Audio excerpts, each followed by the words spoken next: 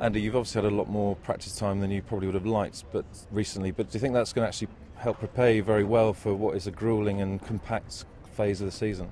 Yeah, well, I definitely prepared well. I've had 2 weeks practice on the clay, which normally it was, well, the last few years after Miami I'd only really had 4 or 5 days, so I definitely feel better on the surface, but need to obviously play well in the matches. That's the most important thing.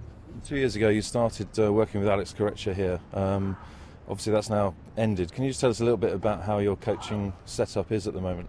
Well, I'm looking for a full-time coach, but in Madrid and Rome, and the week before the French I'm going to work with Darren Cahill, who's part of the Adidas player development team. So, you know, he's obviously worked with some great players in Agassi and Hewitt, so I'm sure he'll help me a lot. And yeah, just looking for a full-time coach.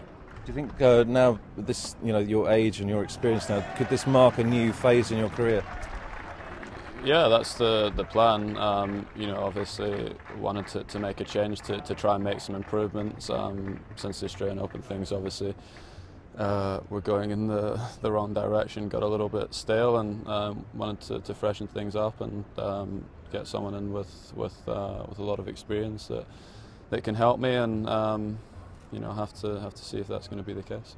Just looking back here to Monte-Carlo, potentially quite a tough first match.